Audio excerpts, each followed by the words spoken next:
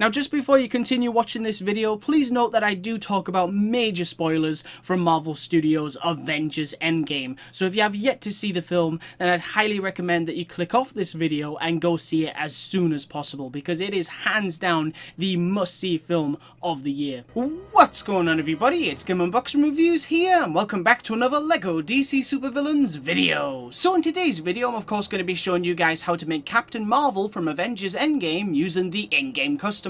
So without further ado, let's get to it. Alright, so to start off with, we're of course going to head into Appearance, Head, Head, and then Head again, and you're going to scroll all the way to the bottom until you find Custom Head 13 in, of course, this skin tone right here. Then once you've done that, you're going to back out of there, go into Face Decal Color, which is the color of the eyebrows, which we want to make sure are this color right here. For the eyeshadow, just go ahead and match it with the skin tone. For the lip color, we're going to go with this color right here, and for the wrinkle decal color, you also want to match it with the skin tone. Now then, we don't need any accessories, so of course you can back out of there, go into hair, and you're going to scroll all the way to the bottom until you find the fourth wavy hairstyle. And for the color, we're going to go with this one right here. Nice. Now then, onto the body. So for the body, we're going to go for preset body, and you're going to scroll all the way to the bottom until you find Wonder Woman New 52's body. And for the color, we're going to go with dark red. Now then, for the arms, you're going to go to both arms, and you want to choose Adam Strange's arms. And for the first color, we're going to make it dark red, while the second color needs to be dark blue, because of course now what we're going to do is head on into hands and make sure that the hands are dark blue as well. Now then, for the hips, you're going to scroll all the way to the bottom until you find Wonder Woman New 52's. Yet again, you're going to make sure they are dark red. And finally, of course, we need to choose some legs, which are going to be Adam Strange's legs. So for the first color, we're going to make sure that is dark blue, while the second color is of course going to be dark red. Now for those of you that prefer Carol's masked appearance, here's how to make exactly that. So first off, what you want to do is scroll all the way to the top to head, head, and then head again, and you're going to scroll all the way to the very bottom until you find Custom Head 68 in, of course, dark blue. Then once you've done that, you're going to back out of there, go into Face Decal Color, which you need to match the skin tone. For the eyeshadow, we're going to go ahead and make it black, and for the lip color, you're just going to keep it the same. And finally, of course, we need some hair, so you're going to scroll all the way to the top until you find the short mohawk, and for the color, we're going to go with this one right here. Nice. Now then, onto the effects. So we definitely need a left hand glow, so we're going to turn that on, make sure that it's style 1, and then for the color we're going to go with orange, and you're also going to do the same with the right hand glow as well, so yet again style 1 in orange. Now then, for the hit impact effects, you're going to turn that on, make sure that it's style 4 this time, and then for the color we're going to go with blue, and you're also going to do the same with the jump slam effects as well, so yet again turn that on, make sure that you go with style 1, and then for the color we're going to go with the same blue yet again. Nice. Now then, onto the abilities. So we don't need to add any abilities to the tag button, but for the jump button we're going to go to double tap X and add the flight ability, and while we're at it we'll also add the hyper jump ability on hold X as well. Now then, for the action button, on tap square we're going to add bolts, so you want to turn that on, make sure that you go with both hands as the bolt origin. For the bolt style we're going to go with bolt style 3, for the color we're going to go with this blue right here. We don't need to add targeting, and for the damage type we're going to go with explosive bolts. Now then, on hold square you're going to add the beam attack ability, so you want to turn that on, make sure that you go with beam style 1. For the damage type we're going to keep it as a heat beam. For the beam color we're going to go with the same blue that we went with before, and then for the origin you want to go with both hands. And finally, for the circle button we're just going to leave tap circle, but on hold circle we're going to add the explosion attack ability, so you want to turn that on, make sure that you go with explosion style 1, which is this one right here. For the effect we're going to go with explosion effect 5. For the damage type we're going to go with a sonar explosion, and then for the color we're going to go with the same blue that we went with before, because as you can see here, that looks really cool. Now then, onto the skills. So for the health icon, I'm just going to go with teal as a nice little reference to the fact that Carol obviously has Kree blood. For the health type, we're going to go with standard health. For the voice, just choose any female voice. For the speed, go with normal. For the target reticle, I would probably suggest going with Death Storms, and then for the animation, we're of course going to go with cool.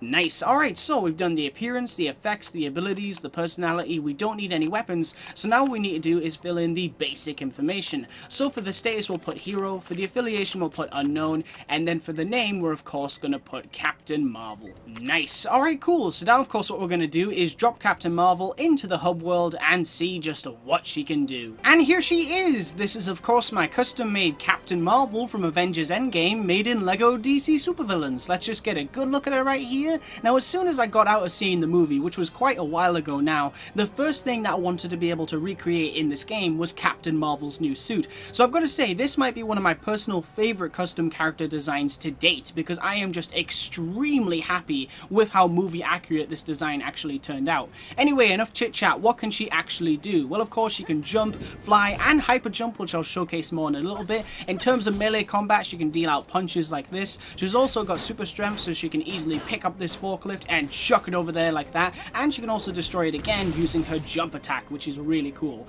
As well as this, we've also, of course, got the bolts ability, so we can shoot like this, which is awesome. We've also got the beam, and if we come all the way over to here where the police officer is, we can also demonstrate the explosive ability, which is very cool, because if you hold down circle, she does this. Nice. Alright, cool. So now, of course, what we're going to do is head on into Metropolis and fight the police, because obviously this is LEGO DC supervillains. We're not going to be stopping the crimes, we're going to be the ones starting them. Just as another friendly reminder, I am about to talk about major spoilers from Marvel Studios' Avengers Endgame in this section of the video. So again, if you haven't seen the movie, then please click off the video right now, because you do not want this film spoiled for you. Now, I absolutely loved Marvel Studios' Captain Marvel, so I was extremely excited to see more from Brie Larson as Carol Danvers in Avengers Endgame, and she definitely did not disappoint. So if I remember correctly, I believe the first we saw of Carol in this movie was when she headed off into space and rescued Tony Stark and Nebula from the Benatar, before of course safely bringing them back down to Earth outside the Avengers HQ. It's later of course that the Avengers detect a power surge coming from Titan II, indicating that Thanos had used the stones again, so Carol and the team then headed off into space with a plan to use the Infinity Gauntlet